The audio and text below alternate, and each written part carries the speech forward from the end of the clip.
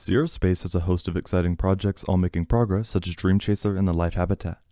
Life in particular has been going through very consistent testing as the company works to improve the system and make sure it's safe for humans and strong enough to withstand the various forces in space. In the last few months alone, we watched not one but two ultimate burst pressure tests on a subscale life habitat. In these tests, engineers loaded the test units with a sustained amount of pressure over time until they failed. Just yesterday, the company announced that it had completed a third test. While similar to the previous ones, this specific burst is called an accelerated systematic creep test. Once again, it provided promising results that help prove the viability of the system and what it has to offer. With this third important test complete, the company now is working toward another similar test very soon and full-scale tests later this year.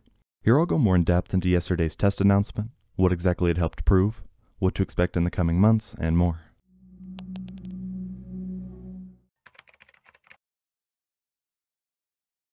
Yesterday on the 31st, Sierra Space tweeted saying, Sierra Space has completed its third successful test of its inflatable life habitat. The latest assessment, called an accelerated systematic creep test, exceeded NASA certification requirements and duration test for extended human missions. Specifically, this latest assessment, called an accelerated systematic creep test, is a destructive materials testing method by which test engineers load the test unit, a subscale version of the inflatable habitat, with a sustained amount of pressure over time until it fails. The unit's soft goods pressure shell burst after over 150 hours, exceeding NASA's short-term recommended creep duration target of 100 hours. High-strength soft good materials are sewn and woven fabrics, primarily Vectran, that become rigid structures when pressurized and can provide safe and sustainable architecture for space habitation. Since late last year, Sierra Space has been performing a number of tests on subscale life habitats.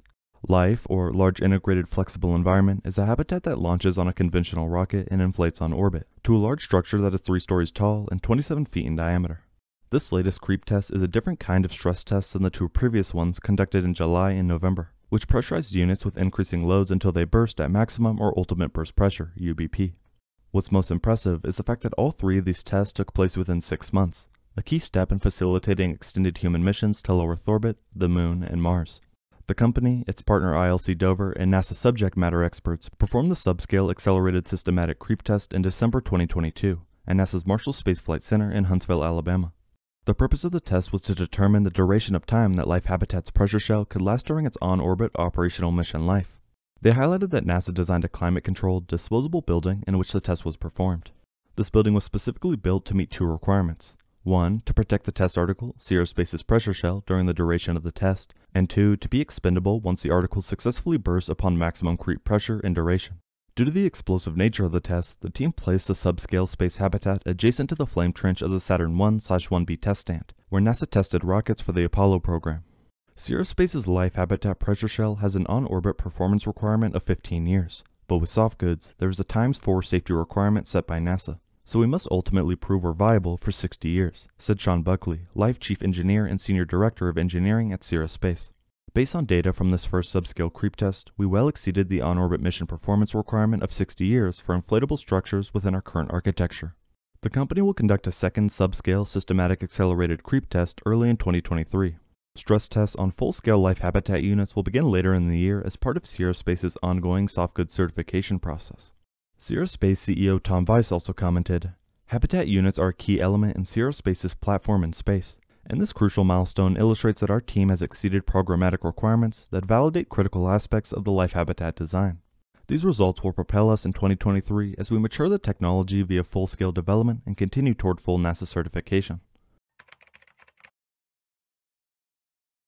Now that we know more about the most recent life habitat test, we can take a closer look at the design and future of this unique system. The 2 subscale UBP tests in July and November achieved maximum burst pressure rates of 192 and 204 psi.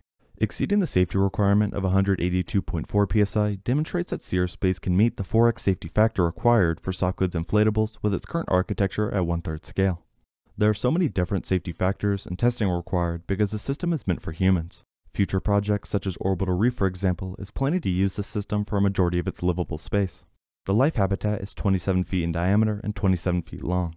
Its pressurized volume is 300 cubic meters, or about 1/3 of the pressurized volume of the International Space Station. The habitat consists of 3 floors outfitted with everything a crew of 4 astronauts would need to live in space and perform science missions. This includes science labs, robotic workstations, medical and sick bay, sleep and hygiene quarters, galley, exercise equipment, Sierra Space's Astro Garden plant growth system, and ample storage room for crew supplies. While the habitat is mainly designed to house 4 members on long-duration missions, it can do more.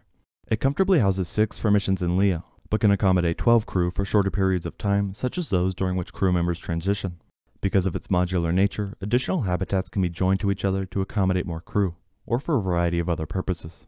One of the most interesting aspects of this system is the fact that it's made of fabric and inflates on orbit, all of which starts at the inner layer, called the bladder, which is made of urethane and is designed to keep air inside the habitat without leaking. Next is the pressure shell layer, known as the restraint layer. This is a Vectran fabric weave strong enough to withstand the internal pressure needed for crew to live and work comfortably in space. To put it in perspective, this layer is stronger than steel. Lastly, you have the outer layers consisting of micrometeoroid orbital debris, or MMOD, and multi-layer insulation, MLI, which provide orbital debris and thermal protection. Sierra Space points out that the restraint layer guards the habitat against space debris such as micrometeoroids.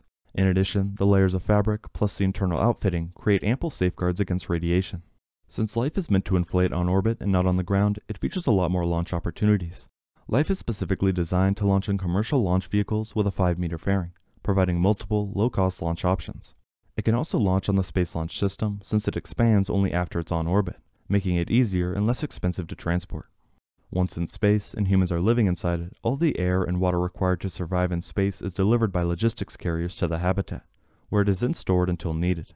The life habitat has life support systems that regulate the air to maintain proper pressure, temperature, humidity, and oxygen levels. These life support systems recycle some of the air and water that is used to reduce the amount that has to be delivered to the habitat. This recent series of subscale tests are designed to support life's overall, full-scale development and future inflatable habitats, as Sierra Space builds the next generation of inflatable habitat architectures.